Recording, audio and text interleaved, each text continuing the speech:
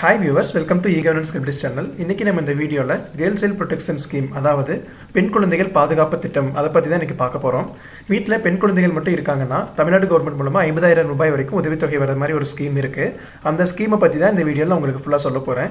உங்க வீட்ல பெண் குழந்தைகள் இருக்காங்கன்னா நீங்க இந்த ஸ்கீம் வந்து யூஸ் பண்ணிக்கோங்க. ஃபர்ஸ்ட் கேர்ள் சைல்ட் ப்ரொடெக்ஷன் ஸ்கீம்னா என்ன, அது எதுக்காக யூஸ் பண்றாங்கங்கறத சொல்லிடுறேன். இது வந்து தமிழ்நாடு கவர்மெண்ட் மூலமா 1981ல இருந்து இந்த ஸ்கீம் கொடுத்துட்டு இருக்காங்க. இந்த ஸ்கீம்ல வீட்ல பெண் குழந்தைகள் மட்டும் இருக்காங்க அப்படின்னா அவங்களுக்கு ஒரு ஃபினான்சியல் அசிஸ்டன்ட் அது போக வந்துட்டு அவங்க குழந்தைகளை படிக்க வைக்கிறாங்க அப்படிங்கறது எல்லாத்தையும் மானிட்டர் பண்றதுக்காக இந்த ஸ்கீம் கொண்டு வந்திருந்தாங்க. இந்த ஸ்கீம்ல இருக்கிற பெனிஃபிட்ஸ் பத்தி பார்க்கலாம். இந்த ஸ்கீம் மூலமா வீட்டில் ஒரு குழந்தை இருந்தாலும் 2 பெண் குழந்தைகள் இருந்தாலும் அவங்களுக்கு ஒரு ஃபினான்சியல் அசிஸ்டன்ட் மாதிரி கொடுப்பாங்க. அதுக்கப்புறம் ஒரு வீட்டில் இருக்கிற பெண் குழந்தை அட்லீஸ்ட் ஒரு 10வது வரைக்கும் படிச்சிருந்தா மட்டும்தான் இந்த ஸ்கீமுக்கு இருக்கிற பணத்தை அவங்க எடுக்க முடியும். 18 வயசுக்கு அப்புறம் தான் பெண் குழந்தைகள் கல்யாணம் நடக்கணும் அப்படிங்கிறதையும் இதில் இன்சூர் பண்ணியிருந்திருப்பாங்க. இந்த ஸ்கீம் மூலமா கவர்மெண்ட் இந்த கேர்ள் சைல்ட் ப்ரொடெக்ஷன் ஸ்கீம்ல 2 ஸ்கீம் இருக்கு. ஒன்னு வந்துட்டு ஒரு பெண் குழந்தைகள் மட்டும் இருக்காங்கன்னா பெண் குழந்தை பாதுகாப்பு திட்டம் 1 அவங்க யூஸ் பண்ணணும். 2 பெண் குழந்தைகள் இருக்காங்கன்னா பெண் குழந்தைகள் பாதுகாப்பு திட்டம் 2 அதை யூஸ் பண்ணிக்கலாம். இந்த ஸ்கீம் வந்து தமிழ்நாடு கவர்மெண்ட் மூலமா கொடுத்துட்டு இருக்காங்க. முதல் ஸ்கீம்ல என்னன்னா 50000 ரூபாய் வந்துட்டு பெண் குழந்தையோட பேர்ல வந்துட்டு டெபாசிட் பண்ணிடுவாங்க. டெபாசிட் பண்ண ரெசிப்ட்டை மட்டும் ஃபேமிலி ஹெட் கிட்ட கொடுப்பாங்க. அதே மாதிரி செகண்ட் ஸ்கீம்ல என்ன அப்படின்னா 25000 ரூபாய் வந்துட்டு குழந்தையோட பேர்ல ரெஜிஸ்டர் பண்ணிடுவாங்க. அதுக்கப்புறமா அவங்க ஃபேமிலி ஹெட்டுக்கு ரெசிப்ட்டை கொடுத்துருவாங்க. அவங்களுக்கு கரெக்டாக 18 வயசு ஆனதுக்கப்புறம் அந்த பணத்தை அவங்க ரிட்ரீவ் பண்ணிக்க முடியும். இந்த டெபாசிட்டட் அமௌண்ட் பார்த்தீங்கன்னா ஒவ்வொரு 5 இயர்ஸ்க்கு ஒரு டைம் அவங்க ரெனியூவல் பண்ணிட்டு இருப்பாங்க. 18 வயசு முடிஞ்ச உடனே அவங்க அமௌண்ட்டை வந்துட்டு இன்ட்ரெஸ்டோட டெபாசிட் பண்ணிக்கலாம். இந்த ஸ்கீம்ல பணத்தை ரிட்ரீவ் பண்றதுக்கு மேக்ஸிமம் எலிஜிபிலிட்டி கிரைட்டீரியா என்ன அப்படின்னா குழந்தை வந்துட்டு மினிமம் 10வது வரைக்குமாவது அவங்க போயிருந்திருக்கணும். அப்பதான் வந்துட்டு இந்த ஸ்கீம்ல இருக்கிற பணம் வந்து அவங்களுக்கு கவர்மெண்ட்ல இருந்து தருவாங்க. இதுல வந்து யாரெல்லாம் எலிஜிபிள்னு சொல்லி பார்க்கலாம். பேரண்ட்ஸோட ஆனுவல் இன்கம் வந்துட்டு 72000 விட கம்மியா இருக்கணும்.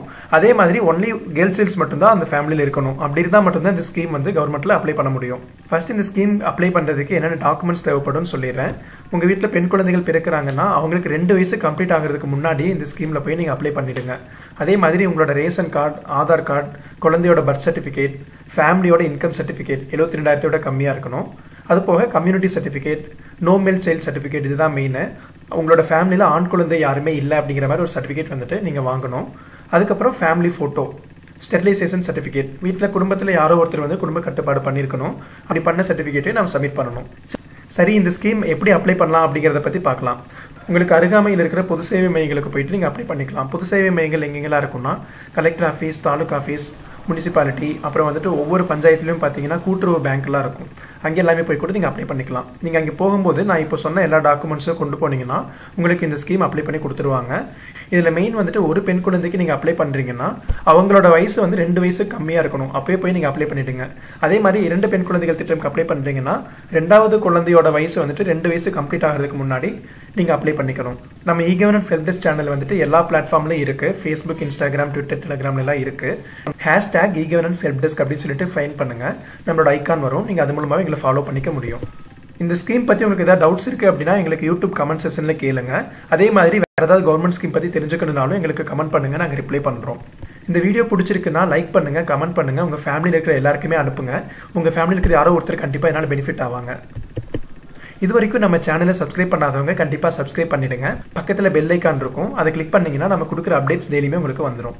Piece begins with smile. Thank you for வாட்சிங் eGovernance ஹெல்ப்டெஸ்க். மீண்டும் அடுத்த வீடியோவில் சந்திப்போம். நன்றி.